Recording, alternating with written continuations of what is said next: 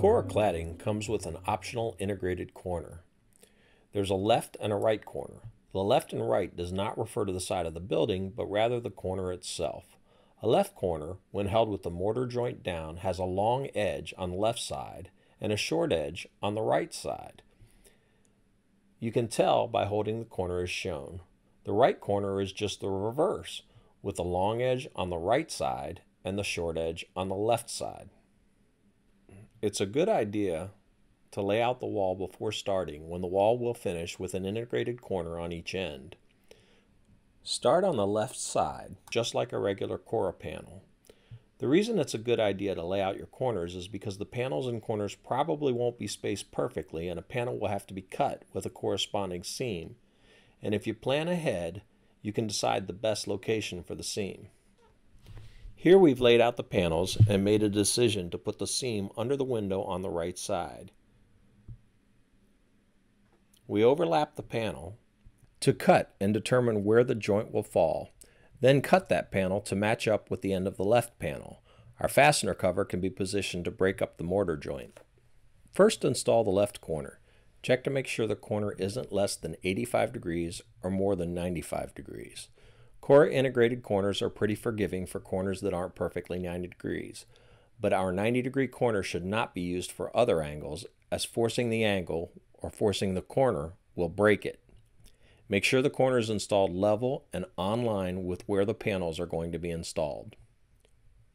When you've reached the point in the wall where you want to place the seam, cut the right panel to fit against the left edge of the left panel. Caulk the edges and then attach the panel.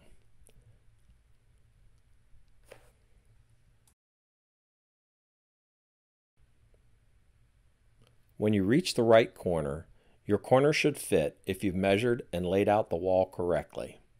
Install the right corner. Now that we've finished the wall by putting on our right corner, you can see that even before we hide the joint, it's pretty hard to see. To finish the seam, run a nice thick bead of color-matched caulk or paintable exterior caulk along the edge. There are a number of ways to tool the caulk, which are covered in the quick tip videos on caulking. Here we're going to demonstrate using a paintbrush to rough the texture of the caulk, but you can also use sand to make the joint nearly invisible. Again, that's all covered in our caulking tips video.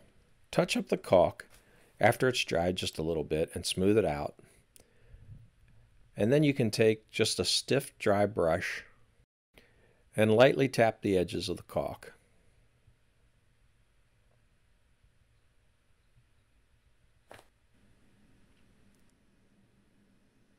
Now you can see that the joint is pretty much invisible.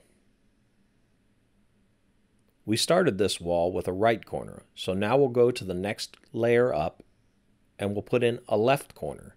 So a right corner on the bottom and a left corner on the top. And you just stagger those corners as you go up the wall.